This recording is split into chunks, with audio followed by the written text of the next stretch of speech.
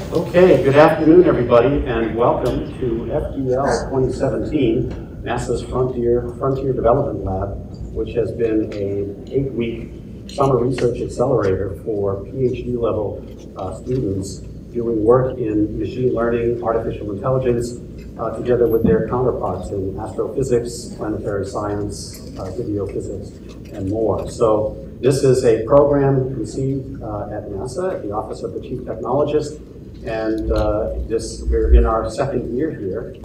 This is a program which not only is designed to demonstrate the efficacy of applying machine learning resources and capabilities to deep science and basic research questions, but also an exercise in public-private partnership of increasing importance to the government and indeed to private enterprises like Intel, who's been kind enough to let us use this beautiful facility today to host this event. So I have just a couple of remarks that I want to share.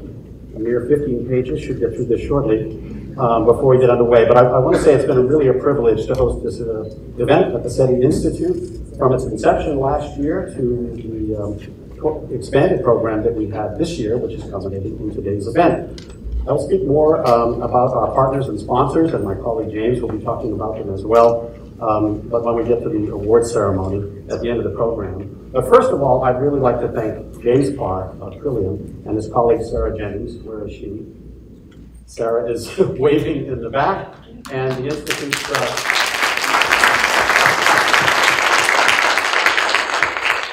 and the SETI Institute's own Debbie Collier.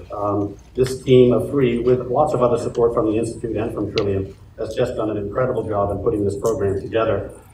Basically, without their efforts, really from program inception and structure and content through to the kickoff, the boot camp, and the main event, today's wrap-up session has been truly extraordinary. So thank you, James, Sarah, Debbie, and all our colleagues at the SETI Institute and at Trillium for putting this together. Finally, before we get fully underway, I want to say how personally honored, this is a comment coming from me personally, to be here at Intel in this beautiful auditorium, not only because of Intel's involvement and sponsorship in FDL, but also because of the leadership of Intel CEO Brian Kuzanich, otherwise basically known as BK here at Intel, in taking a strong stand against hate groups, racial injustice, gender and identity intolerance, and inequality.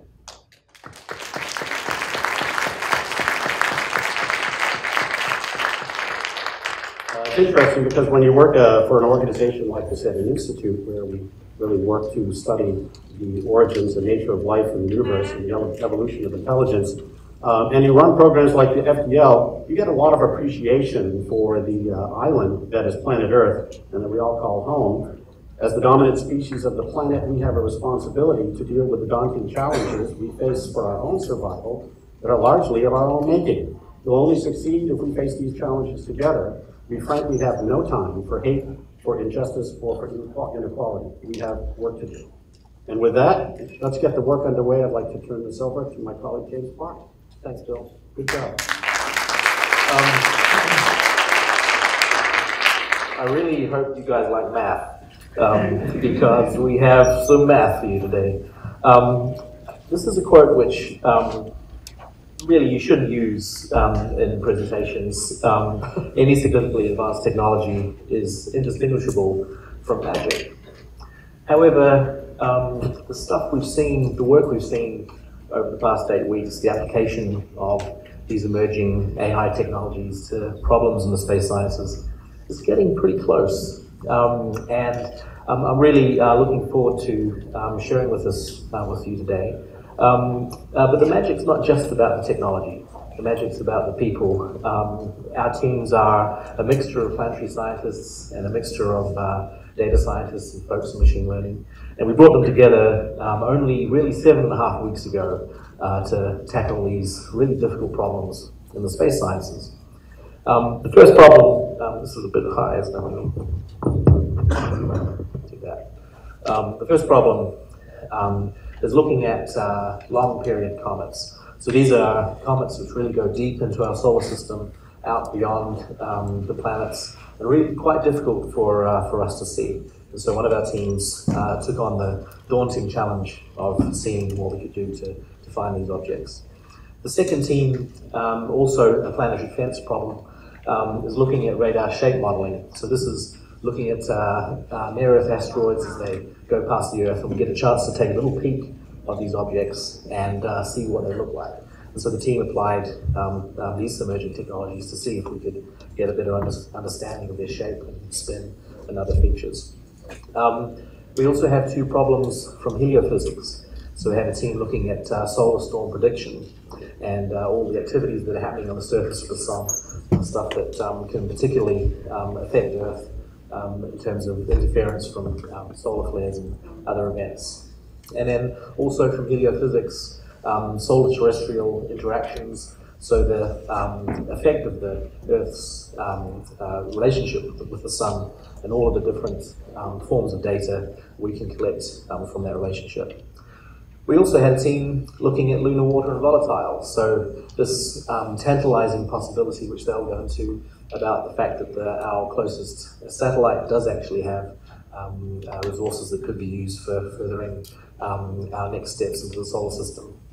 And we also have a team looking at AI itself and what is the potential for artificial intelligence in the space sciences. So that's our agenda for today. We're going to have the teams come up and present this work to you, and then we're going to have a break at 2:45. We're tight for time, so if you can just sort of, if you need to do a bio break, please leave the auditorium. But if you don't, just stay in here and we'll keep the drum beat going. And then at 4:15, we'll have a panel discussion where we really start to discuss some of the themes that are emerging from the work you'll see here today. So just quickly before we kick off, I wanted to say thank you to our amazing partners. FDL is a public-private partnership between NASA and the private sector. It's fairly unique in this regard, and of course we couldn't do it without our private sector partners. The data, this isn't cat photos. Space data is massive, it's multi-dimensional. In fact, I saw a presentation yesterday and the comment was, could you just redo that graph? And someone said, I could, but it has 64 billion data points. This is big stuff. And we couldn't do this work with the sort of accelerated time frame that we use for FDL if we didn't have support of the private sector. So I'd like to thank Intel, who were instrumental in the Lunar project, IBM, NVIDIA, KX, who were instrumental in the Helio and planetary defense projects, our friends at Lockheed Martin, and of course Space Resources Luxembourg, who really helped, and you'll see when the team present their work, is a fantastic result that will benefit both government work and private sector work. So thanks so much to our partners. I think the last point I'd make on that is we need this resource because we need to iterate quickly.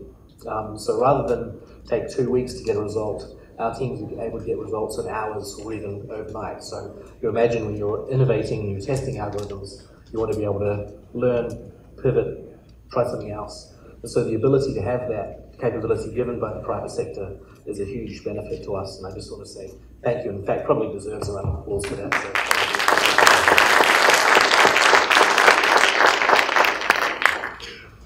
And last but not least, NASA, which of course gives us these fantastic problems to work on. You had the wisdom to let's have a go, and also to let us experiment and grow. And second year in, so FDL is now 2 years old, and I think we're showing that we're figuring out how to do this sort of research in very accelerated time periods using this combination of skills that we're bringing to bear. And also, of course, our amazing, awe-inspiring researchers. I was trying to find a way of describing just how smart this group is. And I was thinking, well, if you could measure intelligence and gravity, you could describe them as being particularly dense, but I'm not sure if that sort of works. But it is awe-inspiring.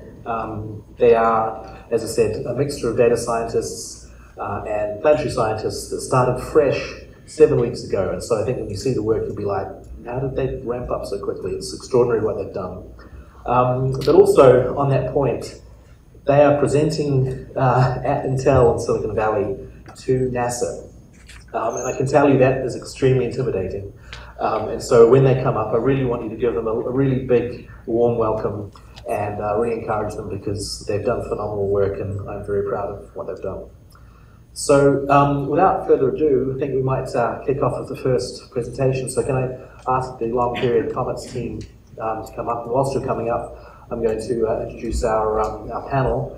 Unfortunately, Yuhel and Kim can't make it, but we've got Pete Warden, who's... Oh, he's here. He's here now. Oh, excellent. Thanks for joining. Oh, nice to see you. So we have Pete as well. We have Ian Goodfellow. And perhaps actually if you guys stand up and just introduce or say hi to the audience, don't have to say anything. From Google Brain, Gert Berenson from NASA Kepler, Jesse Dotson from NASA ATAT, which is the Asteroid Threat Assessment Team, and Victoria Friedenson from NASA PDCO, Planetary Defense Coordination Office.